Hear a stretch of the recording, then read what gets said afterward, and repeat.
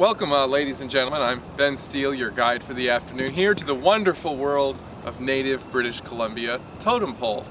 Made by the native tribes of Egyptians who were here before the North Americans came on their spaceships. The Egyptians created these totem poles. The one you can see here has three figures. The lower figure is Karamachi. He is the lemming of doom. Karamachi, as you can see, holds the skin of a squirrel, which represented the people of the planet Earth. Now above Karachi is Sumano. Sumano is also a lemming, but he's not the lemming of doom, he's the lemming of love, which since it's Valentine's Day is very appropriate. And right there on the top, that's Obo, the sun god. He will come to kill you if you don't offer him daily sacrifices, which is why, if you look in classified ads, you'll notice at the end they'll say $75 Obo. That's because the money goes to him. Thank you, ladies and gentlemen. Good afternoon.